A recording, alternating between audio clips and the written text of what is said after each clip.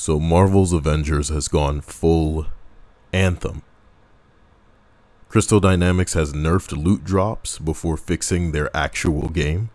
Crashing, falling through and clipping through the map, frozen progress no matter how many times I reload a checkpoint, stupid AI, no ping system, vomit-worthy screen blur that we cannot adjust, a multiplayer game with no join in progress function, no variety.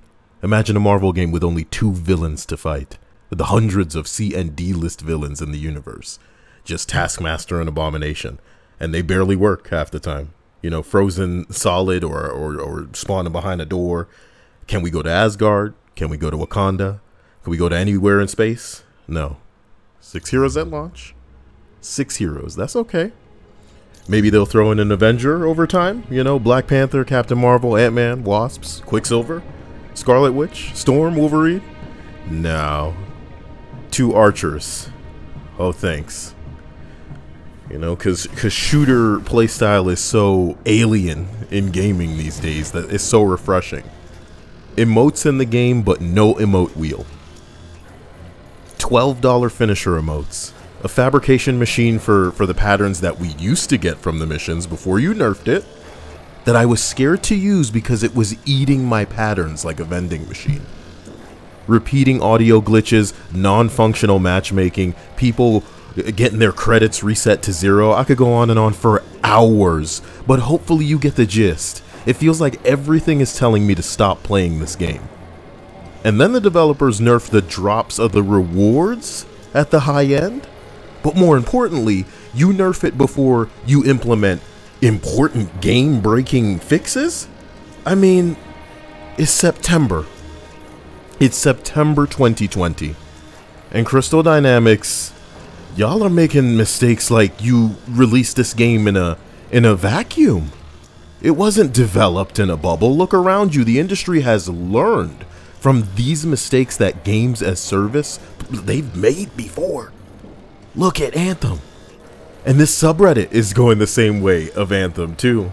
It's crazy to me.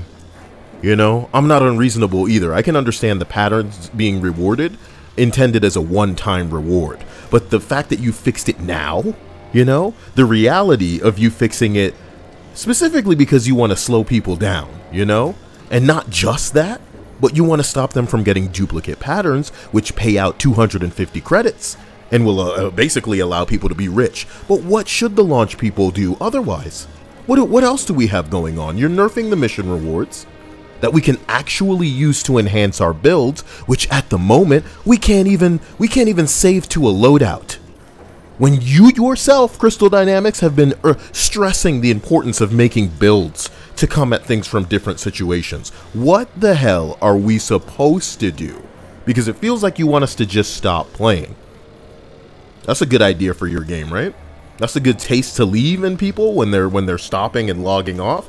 If your answer is that we need to play longer Hive missions, whoa, you celebrated this game as the type of thing where you can jump in and do a short mission and get rewards that are, you know, suited to how much you're willing to invest into this game. Not everybody got the amount of time to spend a whole day on this game like a streamer. And I've had teammates disappear, split into their own session, enemies not spawn, doors not open, all day in these lengthy hives. Imagine actually stressing, because when we're going through the hive, we don't know if things will actually work on the next floor. Because if they don't, all of the time that we just invested is gone. The problem isn't with us, it's with you.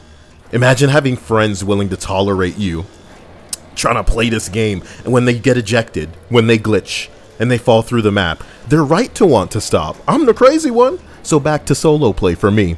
Back to oops, died 3 times, better restart the encounter. You know what I'm talking about? I can't wait to dodge 4 lasers and then catch 8 consecutive missiles to the face. It's like some of these were built for specifically Iron Man. He's the only one who can have that shield, the overcharged shield, to just pop at all times. Wow.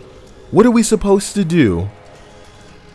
What are we supposed to do? You're pushing players away right now. That's what I have to say. That's my passionate, no disrespect, no malicious intent. Forgive the passion in my voice because this is like confusing to me and I've seen it happen before.